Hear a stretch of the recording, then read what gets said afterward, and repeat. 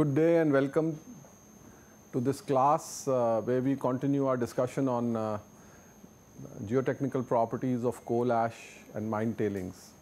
Last time we introduced you to the concept of identifying what does coal ash mean in soil mechanics terms, and we said it's silty sand, sandy silt, it's non-plastic, it has low specific gravity, and the finer particles are spherical in shape. So that's what we got to understand last time. So let's carry on from there. Let's complete our discussion on coal ash, and then after that let's look at the geotechnical properties of mine tailings.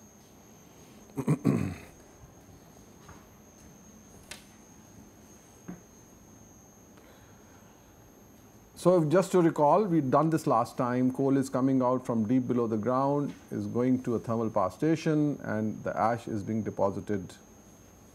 The ash is being deposited near the thermal power station. And we said bottom ash is sand-sized, fly ash is predominantly silt-sized, and pond ash, which is a mixture of the two, is partly sand and partly silt. The specific gravity values that you find from different thermal power stations, typically in India, specific gravity varies from about 1.7 to about 2.2. Ash is non-plastic in nature. And now let's look at the chemical constituents of this ash. I told you last time that it basically comprises of oxides of silicon and aluminum and iron.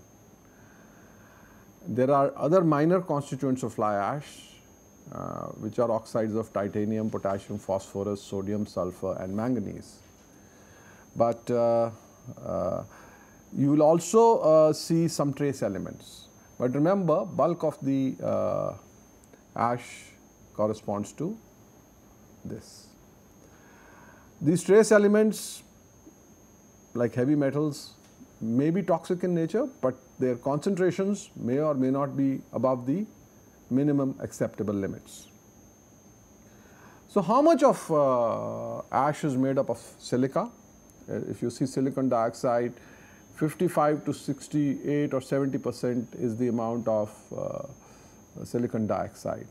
The important thing is that the silica is amorphous, so it's not in the form of crystals.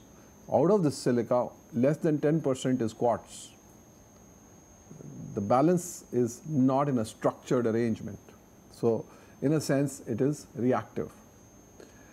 Then typically you will find 16 to 30% aluminum oxide, a little bit of iron oxide, and then small amounts of calcium and magnesium oxide. And there are other trace elements, as we said. Sometimes the coal will have sulfur in it, so when you burn it, you will get sulfates. And sometimes there will be unburnt carbon in the coal, so even after you get the ash, if you burn that ash, that means all the coal has not burned, and sometimes you will have as much as 10 to 11% loss on ignition. This is not a good quality ash. We would like loss on ignition to be as low as possible as far as the ash is concerned. Can we densify the ash like soil? That's the next question. So yes, you can densify pond ash by the process of compaction. And just like if you perform a standard Proctor test, the density of fly ash and pond ash does show dependence on water content, right? So just to quickly recollect, if I have fine-grained soil and I compact it in the standard Proctor test and I plot maximum dry density with water content, I get this behavior, right? And I'll get OMC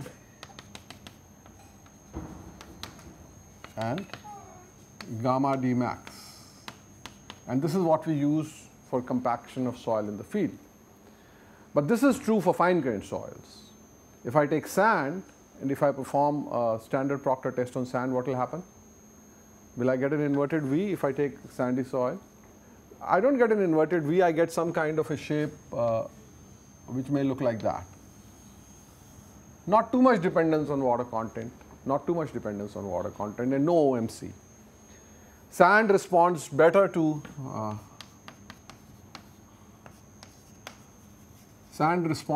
vibratory compaction, and to get the densest state of sand, we should use vibratory rollers.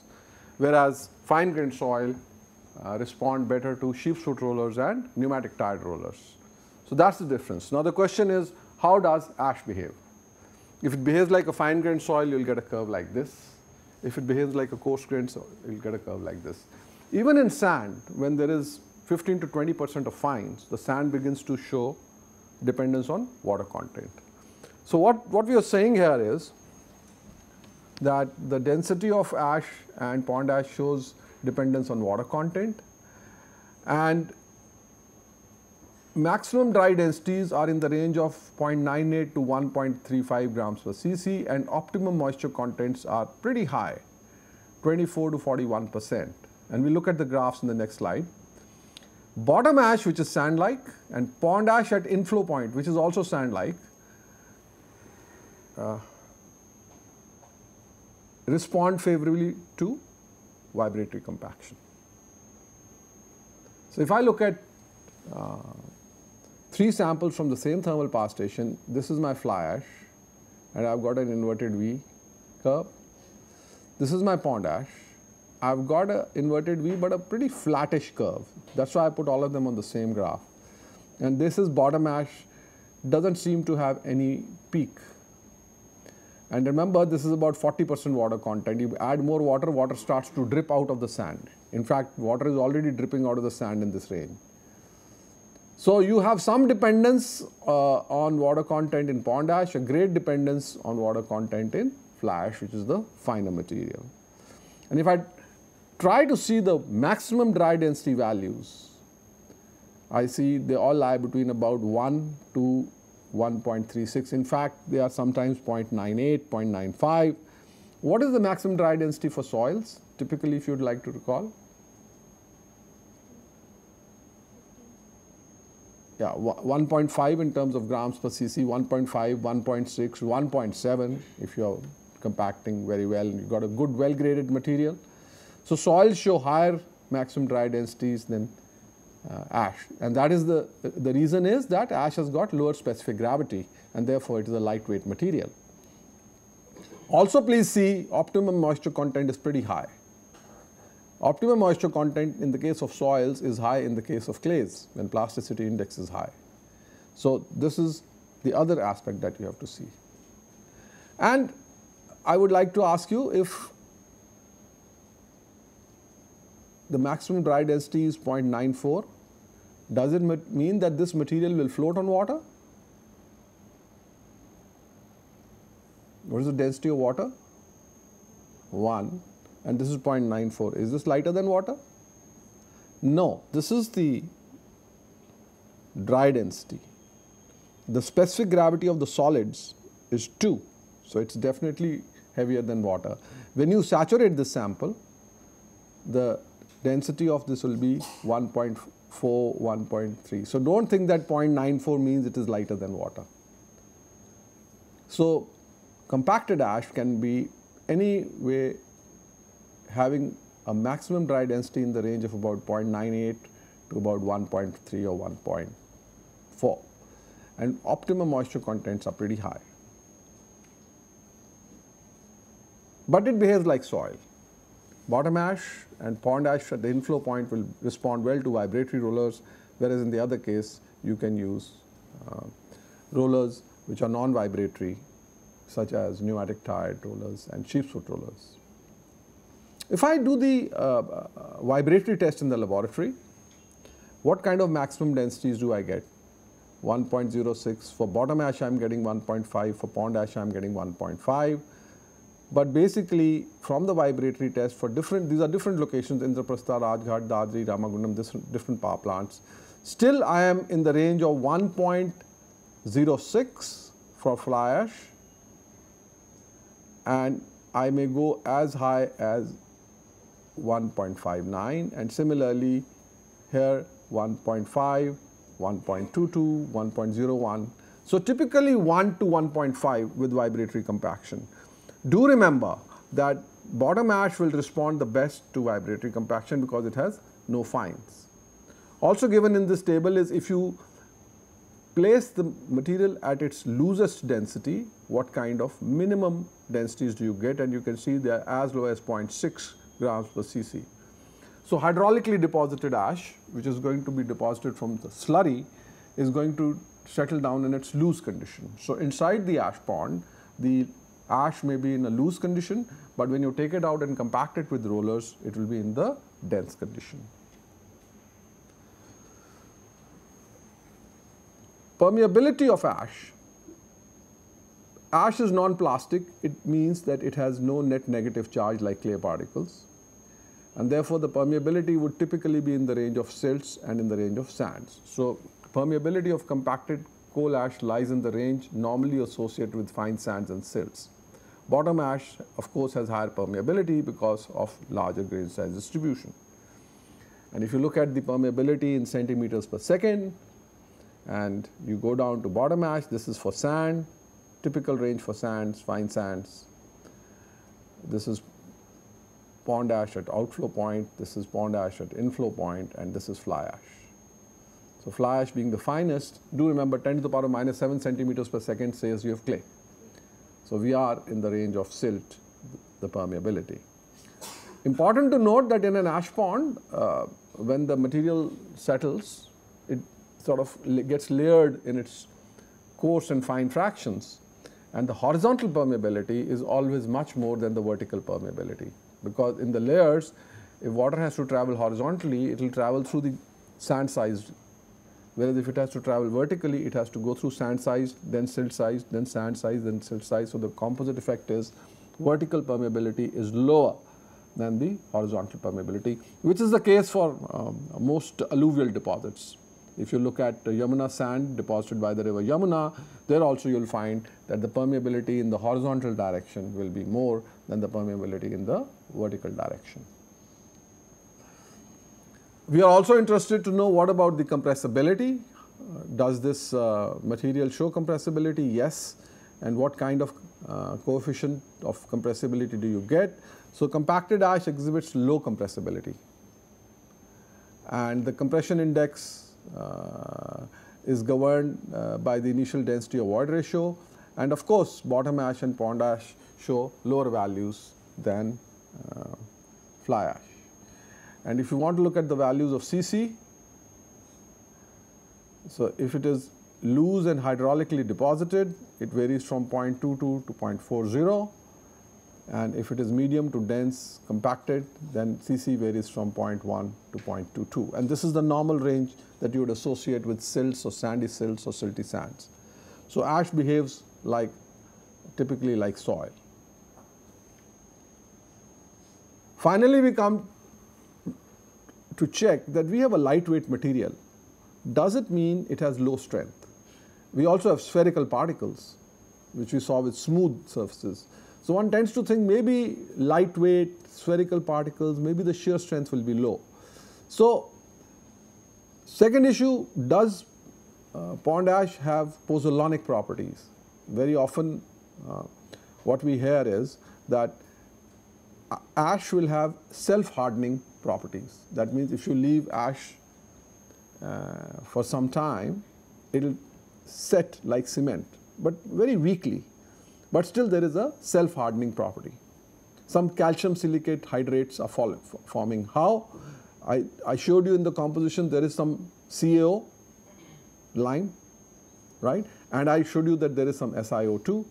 And this SiO2 I told you is amorphous, that means it is reactive, it's not crystalline. So CaO will not react with sand. Suppose I take SiO2 in the form of quartz grains, and if I put lime on top of it, they are not going to react. But if I have reactive silica and lime, I will get a CSH gel, but nominal amount. So ash does show self-hardening properties, which is of interest to structural engineers. But then we have to store ash as produced. Please note number 1. Bottom ash behaves like granular material, like sand. It doesn't show self-hardening properties. But the fly ash will show you self-hardening properties. Once you send the fly ash in water in the form of a slurry to a pond, will the self-hardening properties increase or decrease? See, much of the self-hardening properties comes from the finest fraction. Why? Because the surface area of reaction available is more, much more than the weight of the particle. So, when you have very fine particles of fly ash, they will be the one which will contribute to the self-hardening properties. You take fly ash, you mixed it with bottom ash, you mixed it with 10 times of water, you send it to a pond. In the pond ash, the finest of the fines get washed away. So what happens? The self-hardening property goes. So pond ash per se will not exhibit self-hardening properties. If it does, it is very, very minimal. So if you keep fly ash in the dry form, then you can say that the pozzolanic properties are retained. But if you store it in the form of a slurry and then put it in a pond where some of the fines get washed away, you are not going to get much of self-hardening or pozzolanic properties. So to us, if I go into an ash pond, I can take my hand and I can scoop out the ash with my hand. If it had self-hardening properties, I would not be able to scoop it out. Sometimes at the very top, you will find a very, very thin layer of fine ash, right? Trying to have some self-hardening properties, but you can just take it in your fingers and sort of crush it. So pond ash rarely exhibits significant self-hardening properties. You may be able to make a sample of pond ash in the partially saturated state, but that is due to the negative pore water pressure or the surface tension effect in the voids of the little bit of water. This is not due to any cementation which takes place at the grains. For a soil sample to show cementation, when you submerge it in water, the cementation should not go away. If you submerge it in water and the sample crumbles, it means it has no cementation. It has some kind of a electrical charge issue, or it has some kind of a negative pore water pressure due to the partially saturated state of the soil. So sometimes people say that pond ash exhibits cohesion, but that is not a reflection of a self-hardening properties. Fly ash will exhibit self-hardening properties, but it will depend on whether you have collected it in the dry state or not. And this is the most valuable thing from the perspective of people wanting to use the ash in cement. So you will always find cement companies will be very interested in your fine portion of the fly ash and not so interested in the coarse portion of the fly ash. So if I take a direct shear box and perform the test, the behavior is similar. The stress strain curve at 3 normal stresses. This is dense coarse ash from the inflow point, and this is the dilatant behavior. So ash behaves very much like a dense material. This is the result for loose ash, no peaks, no peak, and this, as you can see, is it didn't go up. It did not go up. So ash seems to behave very similar to coarse grained soil, right? If I take fine ash, this is the dense fine ash behavior. The dense fine ash did not show dilatancy in this test. This is the loose fine ash behavior, and the loose fine ash did not show any dilatant behavior.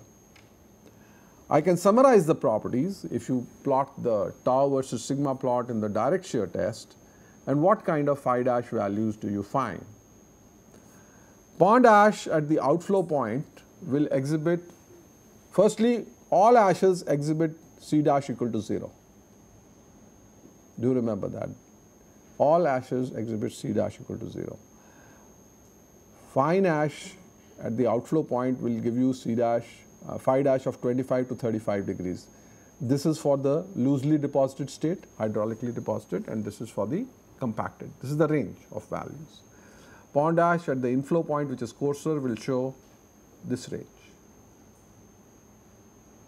Bottom ash, which is nothing but coarse material which is angular in shape or subangular in shape, that shows very significant high fine ash values. So more and more, can I say that ash is like soil? Can I say that ash is like soil now that we are talking about it? Before I discuss field studies, after all the data that we have put across in front of you, it's non-plastic, it's lightweight, low specific gravity, it is compactable, it has permeability similar to soils, compressibility similar to soils, and the fine ash values are similar to soils. So you are all ready to use it as a material? Are there some concerns that you have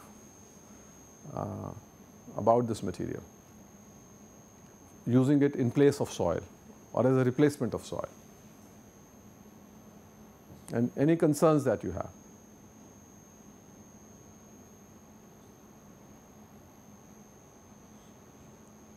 No concerns?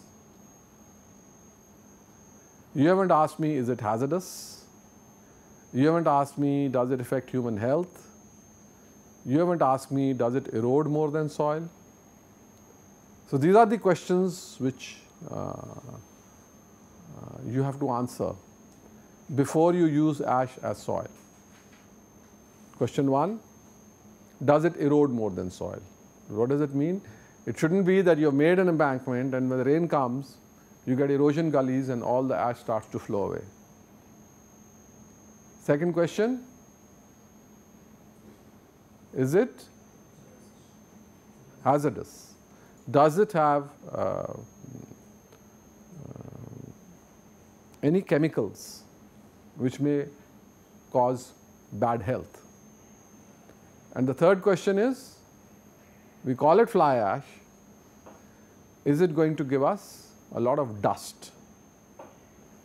So all these three things are addressed when we use ash in earthworks. All these three things have to be addressed when we use ash in earthworks, and when we are going to use geotechnical reuse of material, we will address this. But briefly, to classify whether a material is hazardous or not, from the toxic point of view, we have to do the TCLP test. So if you look at a lot of data on leachability studies on ash and the heavy metals which come out from it, the data is not clear. Many studies show that the leachable heavy metals are below the prescribed limit, so the material is fine. But there are some studies which show that these may be elevated slightly above the permissible limits. So this debate is on for a long time, is does ash leach toxic materials to the ground? There is no conclusive evidence that it does. So that first issue remains open for discussion and remains open for debate. And that debate is most important where you are creating very high ash ponds, because then there is a whole column of ash through which water travels and then it can go into the groundwater. And if the ash has got something which is coming out of it, then you'll have to put a liner at the base of the ash pond or the ash storage facility. America in 2016 has just come up with that regulation. So they have looked at a lot of ash ponds in the country, and first there appeared to be the view that nothing harmful was coming out from the ash pond. But now taking a holistic view, including the elevation of the water table level, because once you make an ash pond, you are creating a big lake. That lake may, lift the level of the water table. Now they have started to prescribe liners for ash ponds as well, and we'll address that in the design of ponds. And as far as erodibility is concerned, dust or water erosion, we will look at it when we design embankments using ash.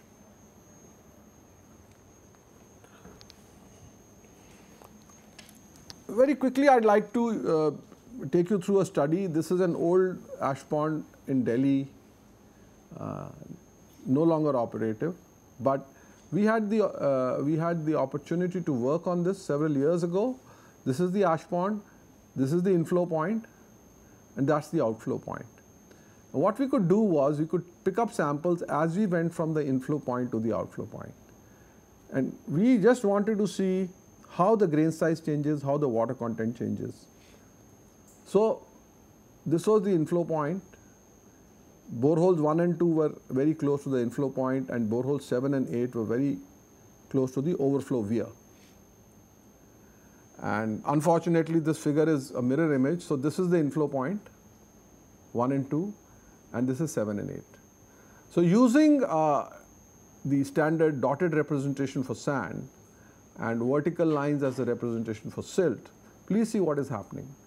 When I take the samples from the first 2 meters or 2.5 meters from the top, bulk of the samples at the inflow point are sand sized with some silt. Okay? But as I travel to the outflow point, bulk of the samples have predominantly silt sized material, very little sand. So all this tells you, and if I look at the water content, when you have sand, then the holding capacity or the field capacity is lower than when you have silt. So if you look at borehole 1, you find that water content is of this value. Look at borehole 7, water content is about 40%. So what do you get? When you are predominantly sand, you hold less water in the inflow point. When you are predominantly silt, you hold more water. And a diagrammatic representation of what we saw was, we would like to say that in ash ponds near the inflow point, predominantly coarse ash with lenses of fine ash. Near the outflow point, predominantly fine ash or silt with lenses of sand-sized ash. And in between, of course, there's a lot of layering which occurs. So I want you to get that feeling about what is happening in an ash pond. And when I take the samples from boreholes 1 and 2,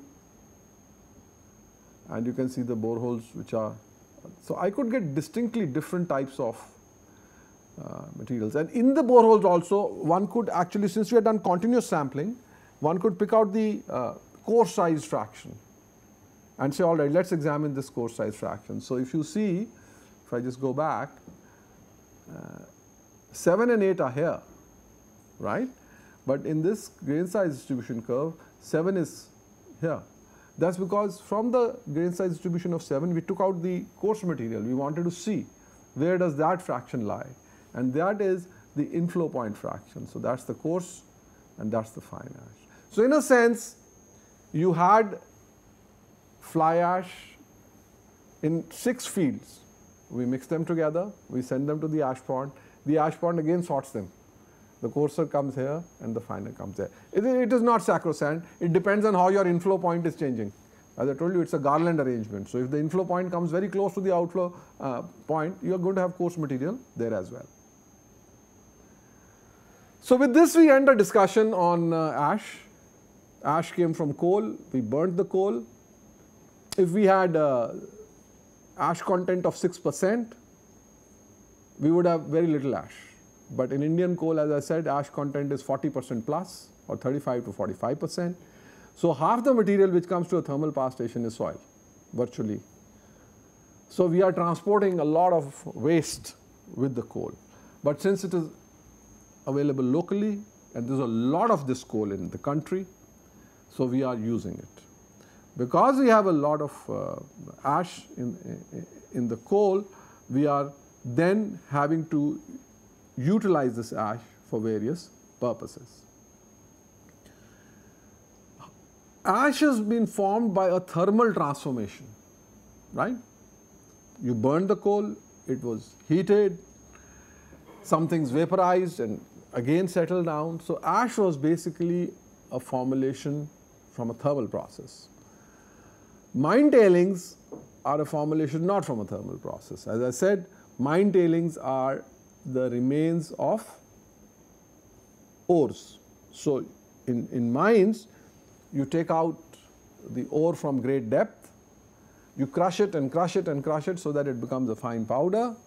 Then you do some processes like froth flotation, magnetic separation, whatever processes that you want, in which the metal or the useful material that you want gets separated from the soil.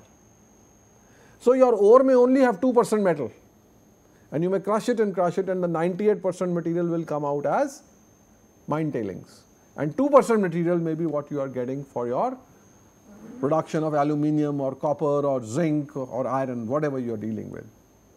So finally this crushed material, which has also undergone some chemical reactivity to remove the material from it, is thrown outside. Actually it should be put back into the mine, 98% material, but your mine is progressing. So you don't want to be buried in your own waste. So you keep on mining the ore, sending it to the top, it gets processed there, and then you dump it on the top. It's exactly like coal, coming out from deep below, going to the top, thermal power station, ash doesn't come back. Otherwise the ash should come back and fill up 50% of the mine from where it was taken out. Similarly for mine tailings. So let's look at how mine tailings compare with ash. A mine tailings is basically crushed rock. Okay? So first let's look at the specific gravities, because that's what we looked at in the case of ash. So what do you see here? Specific gravity of soil is 2.65. Specific gravity of ash is 1.7 to 2.2. Here we are getting specific gravities in the range of 2.65 to 4.34. So 4.34 means that a lot of metal is going out in the tailings. 4.34 doesn't mean that the rock has got a specific gravity of 4. So if you have not suppose your iron content of the ore was 8 or 10%, and from that you took out 7%, but you still have 1 to 3% going, it is too expensive to extract the balance iron. So you say, acha, we'll send it with the tailings. Tomorrow when we want to do even secondary mining or tertiary mining, when iron becomes so expensive, then I can go and pick up that iron from, because that tailings will still remain my ore on the surface. So here 4.34 means lots of metal coming through. This also shows 2.8 is high, 2.7 is high. So tailings have higher specific gravity or equal to the specific gravity of soil. That's number one difference. How much of the tailings are like ash in terms of grain size distribution? Well, here you see most of the tailings have more sand content. In the case of ash, it would depend on where you picked it up from in the pond. It could have higher silt content if it was at the outflow point, or higher sand content if it was the inflow point. But by and large, you were getting equibalanced silt and sand. Here you are getting more sand. So normally tailings are coarser than ash. They are heavier than ash, they are coarser than ash.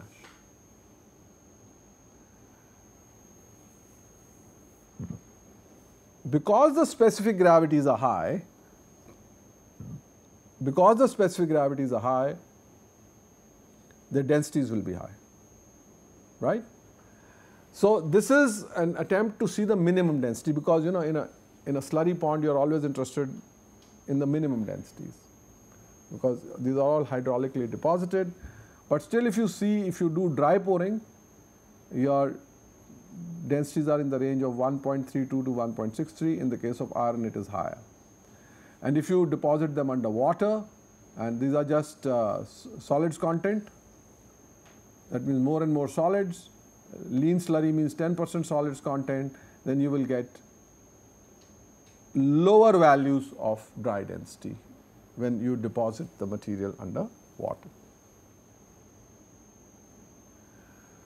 If you do the standard Proctor test on them, well, you do get data which shows maximum dry density versus optimum moisture content because you have significant silt content. So, just like pond ash showed dependence, so too do tailings show dependence on water content, inverted V. However, the optimum moisture content is much lower. So, the optimum moisture content in mine tailings is much lower. The densities are much higher. These are higher than soil. That is because the specific gravities are higher. So, typically you are getting it between 1.8 to 2, and iron of course is higher, and optimum moisture contents are from 7 to 12%. If I take the same samples and I do the vibratory test, that means I put it on a vibrating table with a surcharge, you have done the relative density test in the laboratory, the minimum and maximum. So, this is the relative density test. You do find that under vibrations this 1.99 is similar to 1.97, but 1.99 is higher, 1.88 is higher. So, in most cases you will find that vibrations have a beneficial effect on compaction of tailings. As far as permeability is concerned, and these are the results from samples which have been compacted to a relative density of 80%, which is very high density. Basically, you are finding that this is fine sand size range, okay? And in aluminum and iron, there must be greater fines. Therefore, especially in aluminum, there must be much larger silt size fractions. Therefore, the permeability is lower. So, basically free draining materials, like sandy, silty sands, predominant is sand. Okay. Same thing with ash, predominantly a free draining material, not like clay, It is not going to take months to consolidate. The time for consolidation will be very short, like silty sands. And what kind of phi dash value do we get?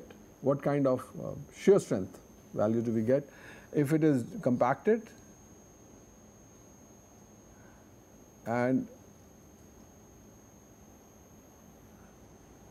from the relative density test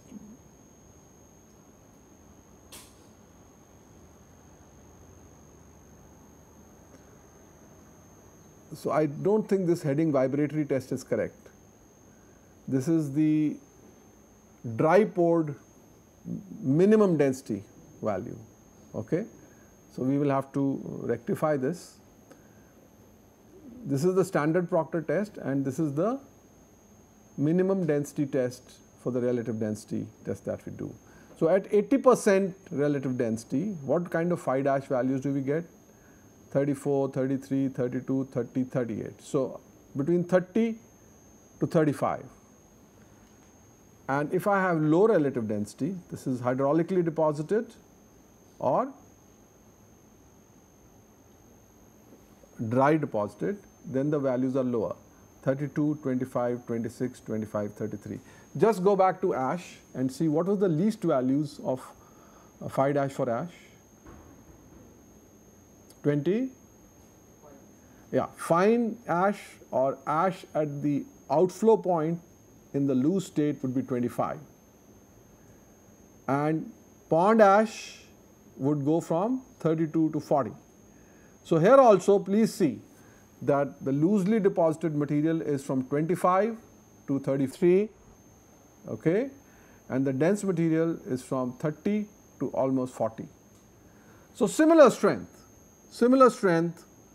to ash and to soils,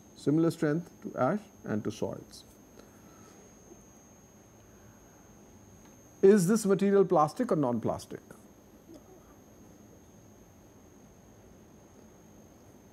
What would you expect tailings to be? Non-plastic. It is like if I was to give you a piece of rock and ask you to crush it and crush it and crush it and it becomes rock dust, which is like talcum powder, which is in the silt or clay size range. Would you expect plasticity on a mechanically crushed rock? No. So, same thing here, mechanically crushed ore is non-plastic. So, ash is non-plastic and mine tailings are non-plastic. So, let us just quickly summarize a brief comparison between ash and tailings. Before we do the summary, are these hazardous? Are mine tailings hazardous? Well, the original ore from which they come is rock, which is not hazardous. Now, there are two components to it which are a problem. One is the problem of the metal, right? And the other is the problem of the chemicals that have been used to extract the metal. So, tailings can become hazardous if they have a lot of metal remaining in the end. Now, is lead a hazardous metal? Yes. So, there are prescribed limits. Under the hazardous waste category, there are prescribed limits. If you have your tailings waste, please do the TCLP test on it. Please find out how much lead comes out of it. It means you are trying to see how much lead is coming out of an acidified environment from the tailings. So, if they have left a lot of lead inside and your leaching shows that lead will come out at a level higher than prescribed in the TCLP test, then it is a hazardous material. You cannot use it for anything. However, if the values are below, then you can use it as a non-hazardous material. So, all tailings have to be checked by the TCLP test, number one, because all of them will have residual metal. But please remember, limit for iron will be much different from the limit for lead. So, you are not comparing the same things, but you do the TCLP test and you look at the limits prescribed there, number one. Number two, we do not know what are the chemical processes that the industry is adopting. So, when you look at mine tailings, go back to the industry, find out what are the separating methods that they are using for extracting the valuable material from the rock. Those chemicals which they add, they must also not contribute to the environmental pollution. So, what will happen is they will add these chemicals, they will take out the material which is of use to them, and the balanced material is all remaining in the form of a slurry. So, they will add the water to make it more lean so that it can be pumped, and then it will be sent to the site. What they actually have to do is the waste water of the process has to be taken away. The waste water of the process has to be taken away and treated in an effluent treatment plant, and the balanced tailings have to be mixed with 10 times the water to transport it in the form of a lean slurry to the slurry pond. So, some plants which are duly certified for meeting all the environmental standards, the tailings will come out without significant quantity of the chemicals which were used for the purpose of extracting the material. But in other plants, it may so happen that some of the material may come out. In that case, knowing the chemicals, you see, to be able to do a test, you have to know what you are looking for. What you are looking for will only come from what they are using in the plant. So, you look for that and check the presence in the tailings, and if it is present, check the leachability to what level it comes out, and then designate them hazardous or non-hazardous. I do know that I have been to a gold mine in India where they use cyanide for the purpose of extraction of the metal, of the gold. Now, cyanide does get oxidized very quickly to become harmless later on. But the question is, once you know that cyanide has been used, you've got to be very careful that does not exist in significant quantities in the tailings. So, you go and first look at the process and then look at whether that chemical is being separately treated and the tailings are being washed before they come out. In many cases, tailings do turn out to be hazardous. In many cases, tailings do turn out to be hazardous, and therefore you need a liner at the bottom, because you don't want any of these hazardous materials going into your groundwater. You don't want any of these hazardous materials going into your groundwater.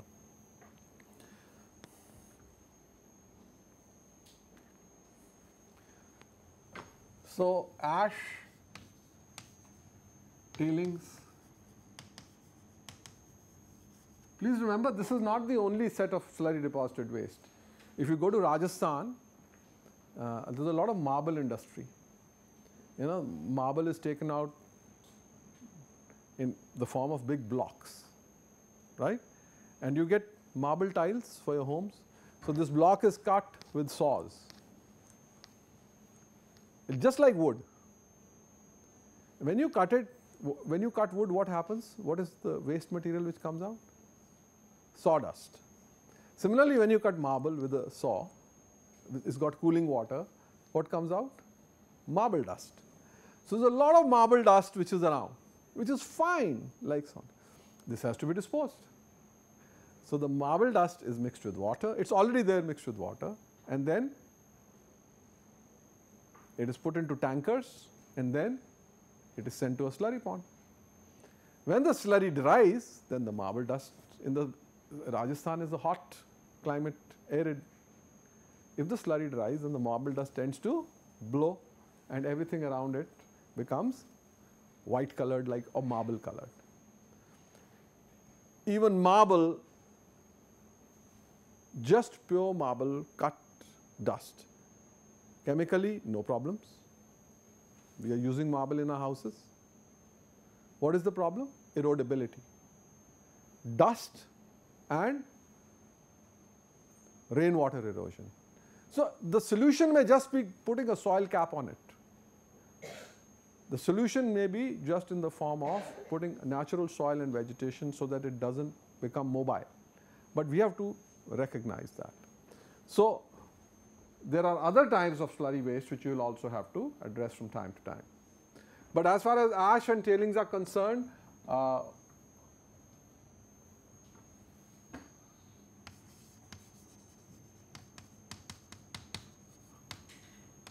non-plastic, non-plastic. As far as grain size distribution is concerned, sandy silt to silty sand, whereas tailings are normally silty sand. You do realize that in this, the second one is the predominant fraction. Sandy silt, silty sand means here silt is more, here sand is more, here sand is more.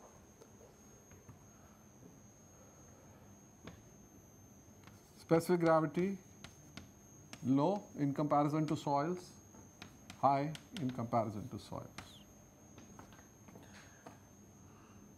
Compaction, usually there is an OMC dependent on water content.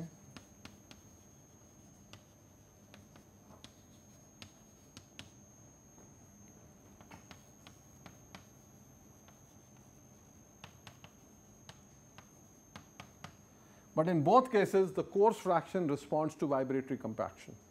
In both cases, coarse fraction responds well to vibratory compaction.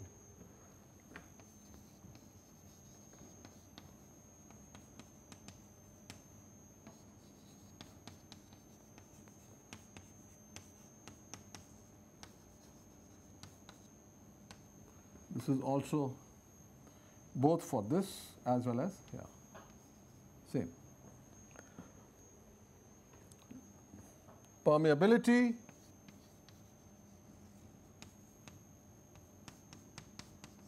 similar to soils.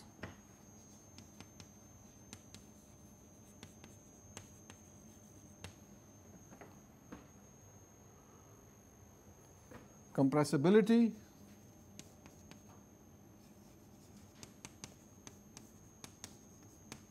similar to soils.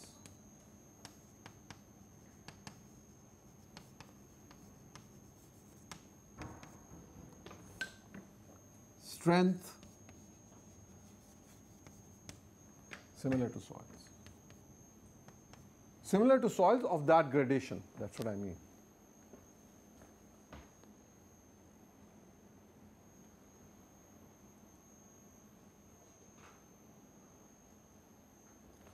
So the causes of concern for us are erodibility to rain, dust, and presence of leachable deleterious material. And that we will discuss when we use this for the purpose of design. Whenever we talk that we can reuse this, we are talking of a material which is not classified as hazardous. Any material which gets classified as hazardous cannot be used. So we'll stop here today and discuss design of slurry ponds in the next class. But if you have any questions, we'll be glad to address them. Any doubts or questions in your mind? Okay then, thank you, and we'll meet in the next class.